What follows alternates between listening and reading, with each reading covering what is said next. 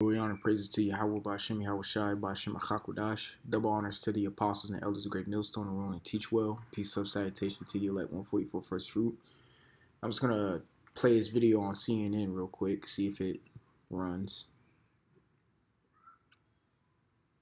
I need a vehicle. Soft. After this ad. Yeah. A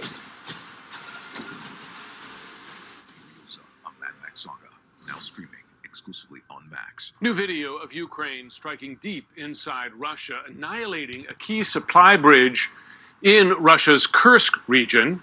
You see the blast there. Russia says Ukraine likely used U.S.-made HIMARS rockets in this attack, potentially the first time such rockets have been used to hit inside the Kursk region.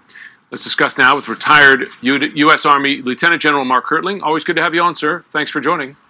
Well, great to be with you, Jim. Great afternoon for you. Let's start on this attack, and I do. All right, anywho, before these weirdos start talking, I don't feel like sitting here and making y'all bear that, but as you saw in that video, they struck a bridge, you can see. So they're saying they're striking deep inside Russia. This type of shit doesn't necessarily, strike me any type of way. Just due to the fact of what the scriptures say. You know, at the end of the day, what is Russia? What is China? What is North Korea? What are these countries? They're the kings of the East. All right. So that brings me to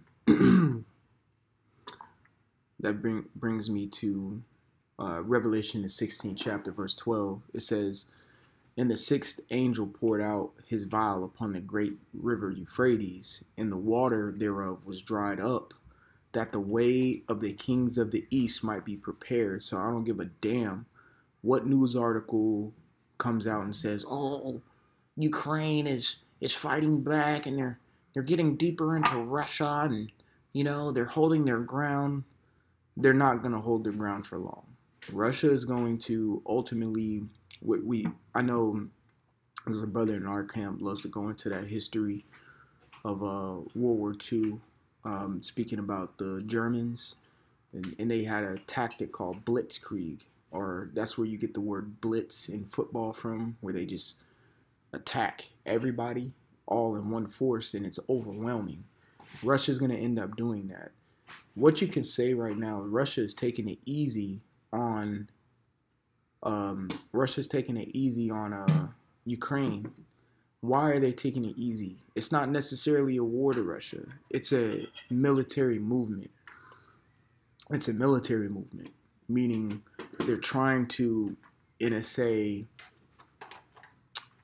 preserve some of that area. And why are they trying to do that? Because that land is theirs. Because that land is theirs. Okay, so prime example.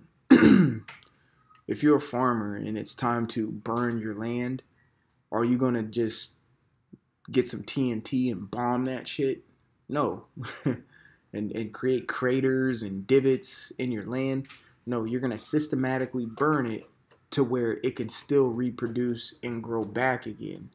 That's what Russia is doing with Ukraine, because Ukraine has only been a country since 1991.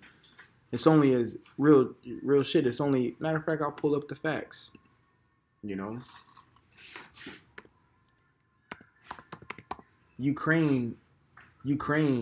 is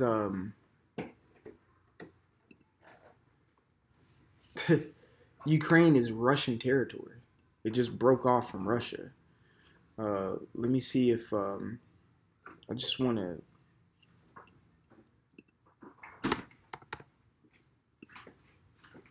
See, Ukraine established. Shit, I'm as old as Ukraine. August 24th, which is about to hit its anniversary here soon. Ukraine is 33 years old. August 24th, 1991. Okay? August 24th, 1991 is when Ukraine was established. It was ultimately, really in a sense, taken away. You know, it was a part of the Soviet Union and it broke off. So really, all this Russia-Ukrainian war is Russia taking back what's theirs. It shouldn't even fucking be a war. It should just be like, okay, give it back. I never gave it away in the first fucking place. You know what I'm saying? So all these Ukrainians who are, oh, I'm Ukrainian. No, you're fucking not. You're a Russian. You're a Soviet. You're not Ukrainian. That's some fake shit you made up. Just like the fake crap they made up in 1948 with the Balfour Declaration. You're not really that. You know? So you're not really a Ukrainian. You're a Russian. You know, you're really fighting a pointless war because you will get engulfed by Russia. That will happen. They're really playing it easy on your asses. You know, but you know, you got CNN, who of course is all for Ukraine, and they're going to say one thing and another, you know, because technically US is backing Ukraine, you know. So simple. But really, if you get down to the nitty gritty, Ukraine's probably over there getting their ass kicked. And actually, not probably. When you go in deep in your researches and look up some true articles, Ukraine's getting their ass kicked right now. All right? And the only way they're staying afloat is by getting aid from America. So this is an indirect war between Russia and America right now. If America would get their ass out of their business, Ukraine would have been taken over by now. It would have took probably a year to take Ukraine over. But this has elongated, okay? This has elongated to the process that how long has this war been going on? It's about to be like 3 years.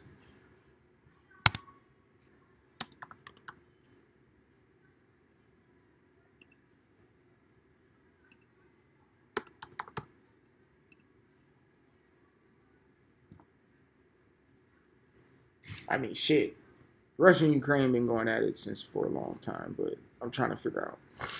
Yeah, February 24th, 2022. So this has been going on for 2 years so far. This is going to mark its 3rd year next February, which I can see us going into the next year at this point. You know, so Russia is just, they're taking it easy on Ukraine because they don't want to destroy land that's theirs. Really, ultimately, Russia can take this fucking country off the face of the earth. But why would you want to do that to something that is yours? Something that's matter of fact. Let me get that in Wisdom of Solomon, the 1st chapter, because it's the same thing. It's the same kind of sentiment that the Lord has. Wisdom of Solomon 1:13. It says, "For God made not death, neither hath he pleasure in the destruction of the living." He created the living, so why would he want to destroy it? Yes, he's a power that loves judgment, and if the judgment comes down to you being destroyed, it's justified. But why would he just want to destroy the living that's just living the way that he wants them to live? Why would he do that? So why would Russia want to destroy something that was once a part of them, and now that they want to acquire back? And if Ukraine was fucking smart, they would go back to Russia. They would be better off being Russians than Ukrainians, okay? They would be better off, all right? Russia is gaining a lot of allies, and most of their allies are in the top 5 or top 10 of oil-producing countries, so that's money. And Ukraine would be smart to go back to Russia because they're going to see that Russia, China, the BRICS nations are bringing down the petrodollar. And their ally who backs them, America, is going to be fucking limping here in a second. All right? But this is the way the cookies are crumbling. So I don't care what these CNN news articles say that Ukraine is making advances. It's war. It goes back and forth. It is what it is. But Russia's taking it easy on them. All right? And at the end of the day, Russia's prophecy is to infiltrate into the Middle East, which means they have to pass through Ukraine. So they're going to engulf Ukraine and take that state back and ultimately go into the Middle East. All right? Simple. If you look at a world map, Ukraine is in the way.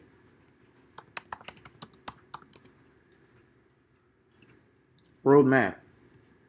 Let's go to images. Ukraine is all the way in the way.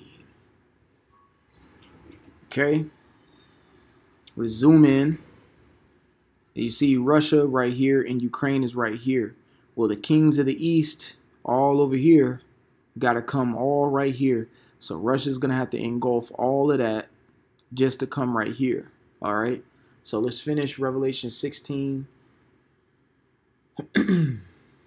Revelation 16 and 10. 16 and 12. It says, and the sixth angel poured out his veil upon the great river Euphrates, and the water thereof was dried up, that the way of the kings of the east might be prepared. Right. And currently they are preparing. They're allying with one another to ultimately make war against the whore and the beast. Okay. So that's what we see playing out. So that's all I have for now, for a little bit of prophecy. I want to give all glory, honor, and praises to Yahweh, Ba'ashim Yahweh Shai, Ba'ashim HaKakwadash. Double honors to the apostles and elders, great millstone of the room, teach well, peace of salutation to the elect 144 first fruit. Till the next time, like always, shalom, and repent, for Yahweh Shai is coming back sooner than what me and you believed. All right, shalom.